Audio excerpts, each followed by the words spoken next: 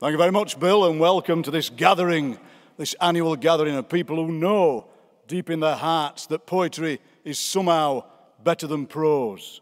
And all those years that people said, you know, you've got to leave poetry, you've got to leave it, but we chose to remain in poetry, didn't we? And they said, look, prose offered us more. Prose said, look, you can have 350 million extra words a week in prose. And we said, no, we want to stick with poetry. And we've heard they might be doing another vote because we want to vote again to stay with poetry forever. And that'd be a great thing. We never want to leave poetry. And the audience tonight knows that very much.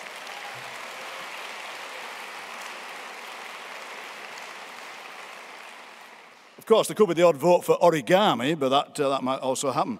So tonight is the annual readings, as you know, of 10 poets who've been shortlisted for the T.S. Eliot Poetry Awards.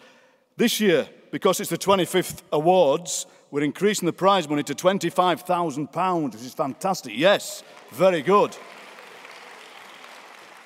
We want to live long enough to do the 100th award, obviously, and £1,500 for the shortlisted prizes. And also, to mark the anniversary, high-quality videos of the shortlisted poets being produced to make their work accessible to a worldwide audience, those unlucky people throughout the world who can't be here tonight for this fantastic event. The Poetry Book Society was set up, as we know, by T.S. Eliot and some friends of his in 1953 to support poets, poetry publishers and readers. The Poetry Book Society established this fantastic prize in 1993 to honour its founding poet. Last year, the T.S. Eliot Foundation took over the running of the prize. So thanks, as ever, to the T.S. Eliot trustees who've continued the tradition established by Mrs. Valerie Eliot, who provided the winner's cheque from the inception of the prize. So the format is the same as it always is. 5 poets will read in each half. 5 poets reading for 8 minutes each. Although, as you know, as they read, time stops.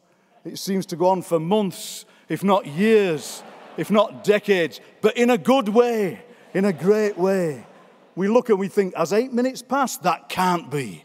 I seem to have been back to the very beginning of recorded time and off the other way. So the 8 minutes are a great 8 minutes.